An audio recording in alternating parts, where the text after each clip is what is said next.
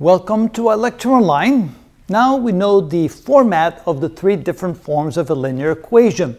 What we're going to do now is, given the following information, that a line has a slope equal to 2, a y-intercept equal to 4, and those 2 points on the line, first find the equation y equals mx plus b, and then transform that equation into the other 2 forms.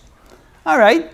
Well, the first thing is easy. If we're given the slope and the y-intercept, we can plug it right in and write the new equation. So y equals the slope m is equal to 2. So we write 2 times x plus the y-intercept, that's equal to 4. And so we simply write the number 4. So that's easy enough to come up with that equation if we're given the slope and the y-intercept. So y equals 2x plus 4. So now how do we transform that into the general form? Well, notice we want all the x and y terms on the left side. So what we need to do is simply move the 2x to the other side.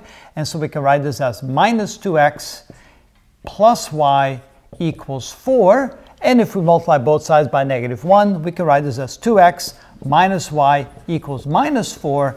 Either equation is the appropriate form of the general form. So either a is -2, b is 1, and c is 4, or a is 2, b is -1, and c is -4. It doesn't matter. Either one will match that particular form. But now how do we turn that into the point-slope form?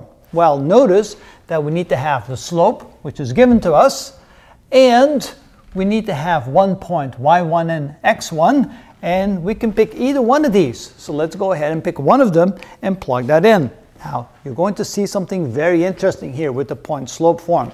So we have y minus y1. So let's go to point 1, and y1 would be 6. That would be minus 6. So y minus 6 is equal to m. Now the slope is given. The slope is equal to 2. So write the number 2 times, now we have x minus x1. In this case, x1 is equal to 1. And there we have what we would call the point-slope form of the equation.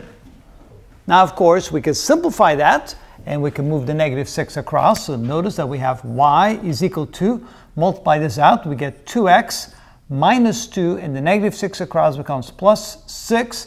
And so end up with y is equal to 2x plus 4. And notice that is the very same equation that we had over there. Now let's do it again, but instead of plugging the first point, we'll plug in the second point values. And so we can do that. We can say that y, and instead of minus 6, we'll write minus 8. So y minus 8. And let's use different colors so you can see what we're doing. And that is equal to, now the slope is still going to be 2. Slope 2 times x minus, and now we're going to plug in x2, which is 2. Like that.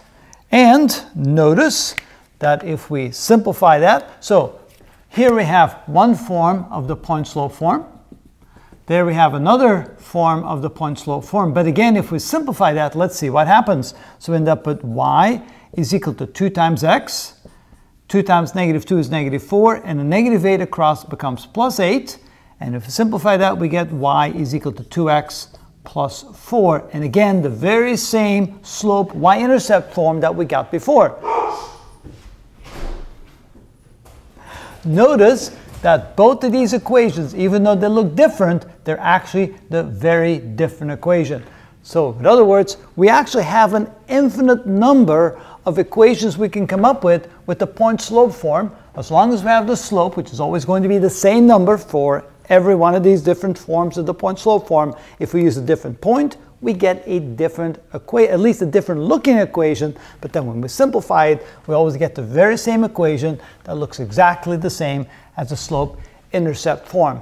So notice, all these equations simply look different, but essentially the same equation representing the same line. And that is how we can go from one equation to the other.